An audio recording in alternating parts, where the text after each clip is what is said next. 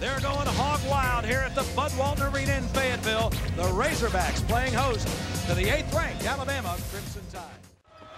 There's Davidson off the give and go. And there's another block as Hill comes over from the backside. That's his 42nd of the season. And it leads to the first bucket of the game as Sonny Weems hits. Player. And an offensive rebound, not once, but twice off the missed free throw. Charles Thomas gets it in. And the Razorbacks have got it going as they have hit for the first 5 points of this one. Well, they've lit up the crowd and they've lit up the scoreboard. This crowd is into this basketball game. Alabama's going down. In Arkansas history in block shot. He's a space eater. Not only can he block shots, but he can follow them up. And Stephen Hill has been king of the hill early in this one as Mark Gottfried is forced to take a 30. Alabama team's been all year.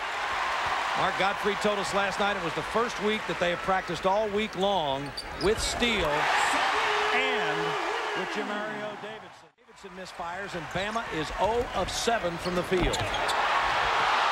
Boy, Weems has hit some tough shots. He missed the one underneath, but sticks it back in.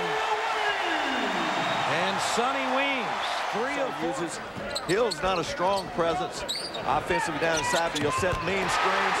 And there we see the splash and the dagger of Gary Irvin off the screen. Jump shot up and good.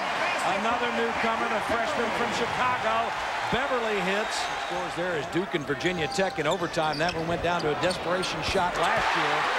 Good night. Vincent Hunter into the game. He hits the 3 and get it to go down. And the quick shooting is playing in Alabama's hands. 3-on-1 for the Hogs. Irvin leaves it, no look, and Weems with the finish. Thomas with a shot clock running down. My goodness. Well, Hunter's the most. It's the first road game, first 5 minutes, the Hogs, they owned it. There's a lot of basketball to be played. G can't connect inside, and look at the Razorbacks run the floor. Well, we said the key for Alabama is transition defense. Arkansas is exposing them. Alabama simply not getting Arkansas. Beverly got a look. Boy, is this young man impressive or what, Coach?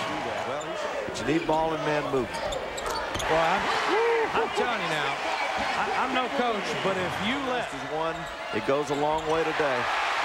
G has that one swatted away by Towns. 8 blocks for the Hogs. And look at Beverly convert in transition. Now you want to see some explosion. Watch this gunslinger not only shoot the basketball.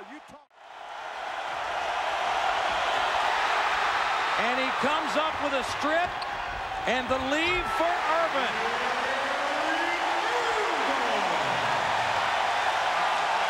Patrick Beverly has keyed a late second half Arkansas explosion, and the Razorbacks have 6'1", 172 pounds, soaking wet. But boy, he's got some hops, Coach. You watch. You want to see some explosion. Watch this.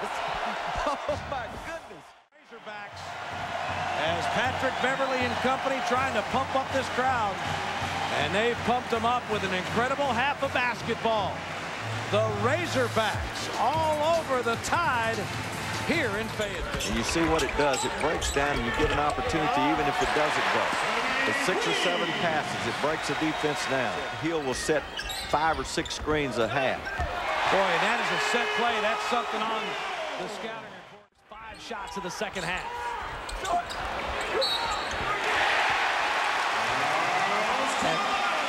And that, my friend, is a high school. 6'8", now at 235 rather than 245.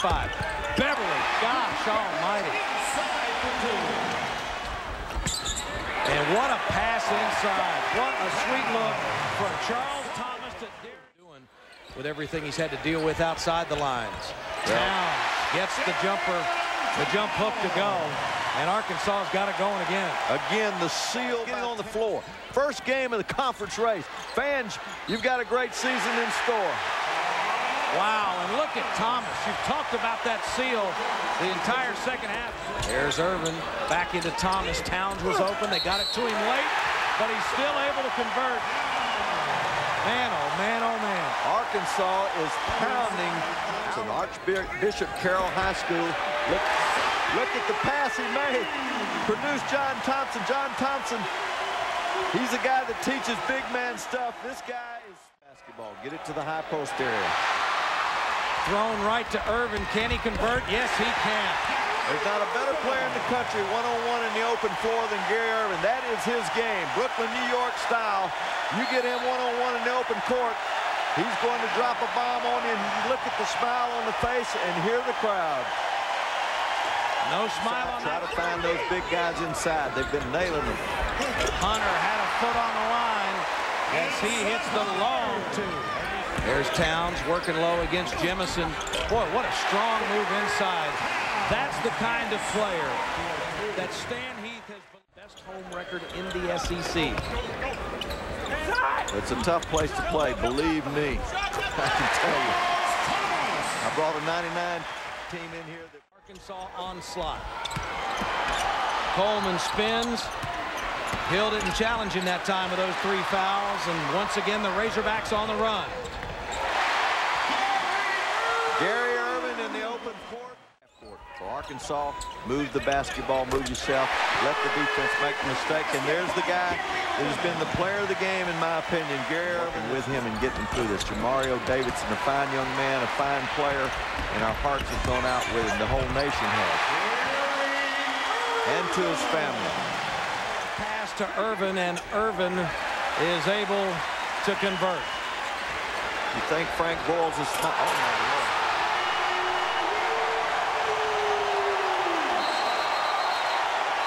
Folks, I'm telling you. They took advantage of room service on that play, my friend. They took advantage of the room service. Flying Arkansas Razorbacks, and this the highest play of the day. Gary Irvin. My, oh my, oh my. 16 points. After a tumultuous time, and he brought them through it. Mike Shula did that.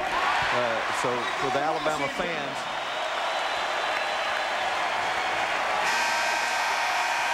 and the Razorbacks dominant today as they knock off the 8th-ranked Crimson Tide. We're back to wrap things up in Fayetteville right after this.